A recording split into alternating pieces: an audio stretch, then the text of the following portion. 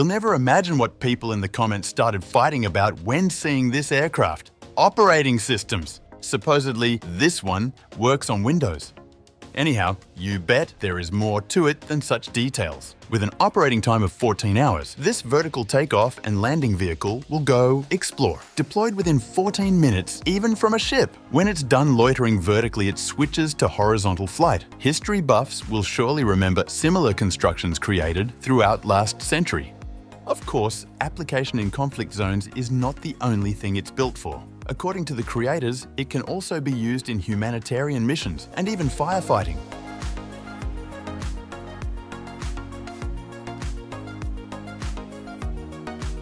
The internet is having a field day joking about how birds are not real, but secret government drones. Well, here is something to add more oil into this fire. Fresh from a Swiss university lab, meet Raven. Before, birds could go to places where winged drones couldn't, but that is changing now. Weighing in at just over half a kilogram, it can walk and even hop around and jump high enough to get airborne, albeit a bit wobbly still.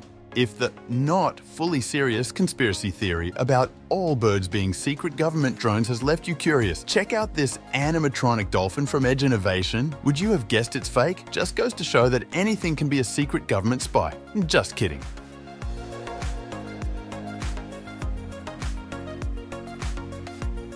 Now, here is something for DIY fans.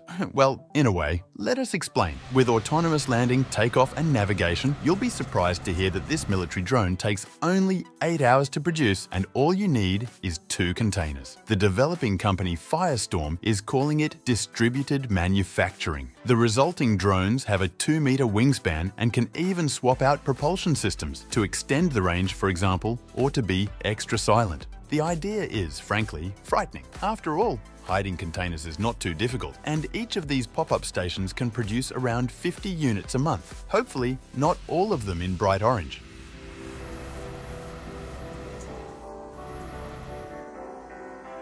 Chances are you stumbled across this video on the internet. While initial headlines were fear-mongering, apparently this was only a demonstration for an event company.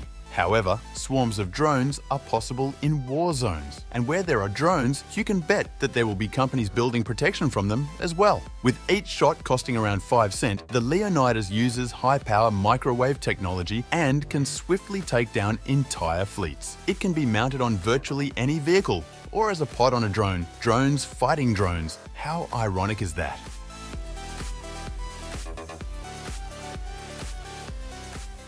Scenes straight out of a science fiction dystopia. Several policemen are patrolling the streets, accompanied by a sphere. Behind it is the Chinese company Logan Technology, and just wait till you hear what it can do. With 35 kilometers per hour, this sphere rolls around on Earth and even in water to identify and immobilize criminals, using AI, face recognition, net guns and, according to some outlets, even tear gas. Of course, the big advantage compared to, say, a humanoid cop bot is the spherical design. It can't be knocked over and it's hard to break it. It can withstand forces of up to 4 tons.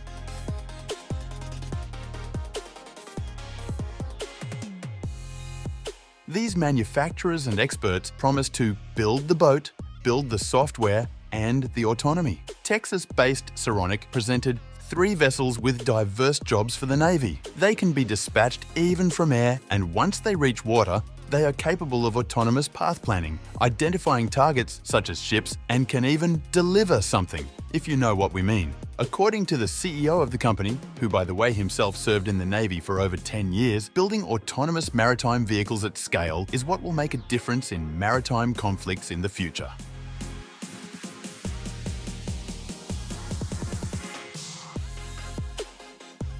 Don't forget to subscribe to Unstoppable Gadgets. And if you want to check out some crazy robots, click on the screen for the next video.